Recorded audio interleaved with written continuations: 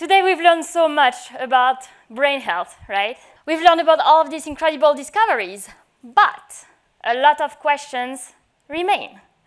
What really happens in a woman's brain during pregnancy and motherhood? Which women will have hot flashes during menopause and why? Is it going to be you? Is it going to be you?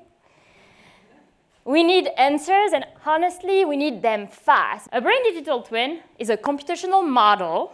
It is a replica of your brain that dynamically adapts to various inputs that you're giving it.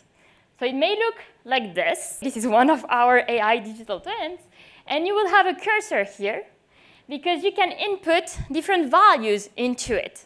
So maybe you just got a blood sample and you know what's your estrogen level, what's your progesterone level. You can input that into the computational model, and it will tell you what the most likely state of your brain at the moment given these hormones values.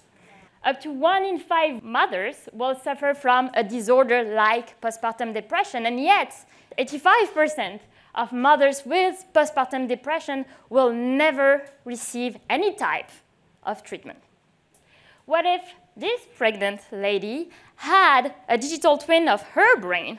She could predict, run simulations with it, right? Play with that hormones cursor and ask what will be the impact of the hormonal crash of progesterone and estrogen after birth. What will be the impact on my brain?